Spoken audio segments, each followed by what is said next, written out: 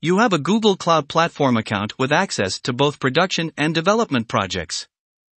You need to create an automated process to list all compute instances in development and production projects on a daily basis.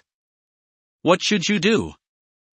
Create two configurations using Cloud Config. Write a script that sets configurations as active individually. For each configuration, use Cloud Compute Instances list to get a list of compute resources. B. Create two configurations using gsutil config. Write a script that sets configurations as active individually.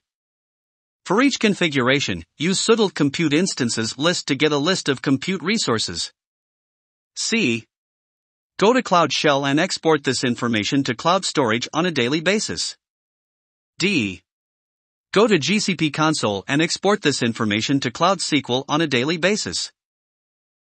Now take 10 seconds to think about the answer.